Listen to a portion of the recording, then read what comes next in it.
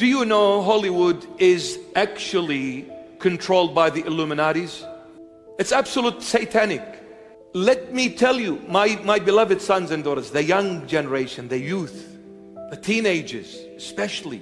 Some guy comes from America, or he is a rapper, or he's a celebrity. The whole world goes and they pay big money just to see and watch nonsense, evilness. Hollywood was established for one thing: to brainwash humanity and take it away from God.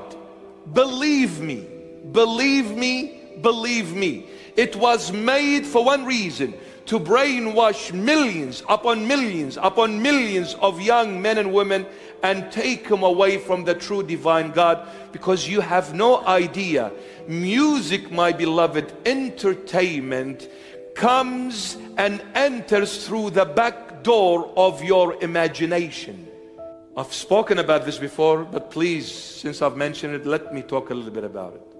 This is in the book of Revelation. Music, when you listen to it, when you choose to listen to it, you have no control anymore. Please. It's a form of hypnosis. Did you know this? It's a form of hypnosis. Hypnosis affects the subconscious mind. Us humans have no control over the subconscious mind. We can only try to fix the rational, conscious mind. The subconscious will control us. When you allow this kind of a rhythm, let me tell you about Hollywood. Even the drum beat, the beat is done sometimes in a particular way. It's a ritual thing. It's an evil thing. It's a hypnotic way to the subconscious mind of the human being. When that music enters through the door of imagination. Now listen, my beloveds, imagination is a beautiful gift from the good God. It's a good gift from the good God.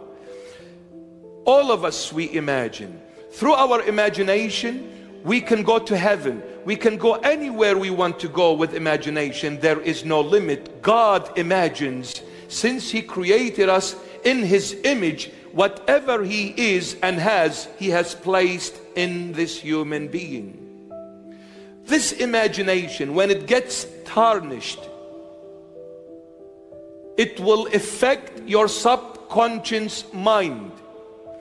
It will shape, mold, and form your subconscious mind. And guess what? Before you know it, since you have no control over the subconscious mind, the moment it is shaped and affected, the subconscious mind will send it to the conscience, the rational mind. When it gets to your rational mind, you're gone. You're gone. You see millions listening to this, and they're all jumping. What are you, like a piston in this engine, car engine going up and down? What are you? What are you jumping for? What are you doing? If you want to listen to a song, listen to a song that has the name of Jesus Christ in it, to cleanse your way of thinking, to purify your imagination. Because when the name of Jesus enters through the door of imagination, it purifies your imagination. Guess what? Imagination is the way for you ending up worshiping God or Satan. Did you know this? It is the imagination that will take me later on onto faith and then worshiping God. But if the imagination is not pure, I will veer off and go to the dark side. Satan will take over. Satan will take over. So we need to purify this imagination. How do we do it? Only God can. I need to be clinging to the word of the Lord. Listen to songs. Make them songs that are about the Lord, praising God, something that is pure.